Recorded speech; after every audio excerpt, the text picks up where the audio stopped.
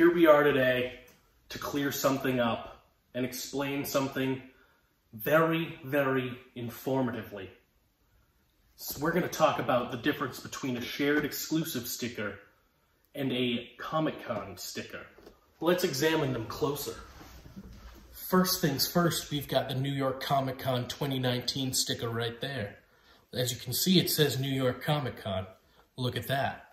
Then we have the 2019 Fall Convention sticker. This is what they call the shared sticker. So that's the difference in the stickers.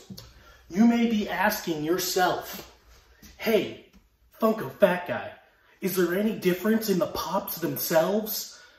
Absolutely fucking not! It's so stupid!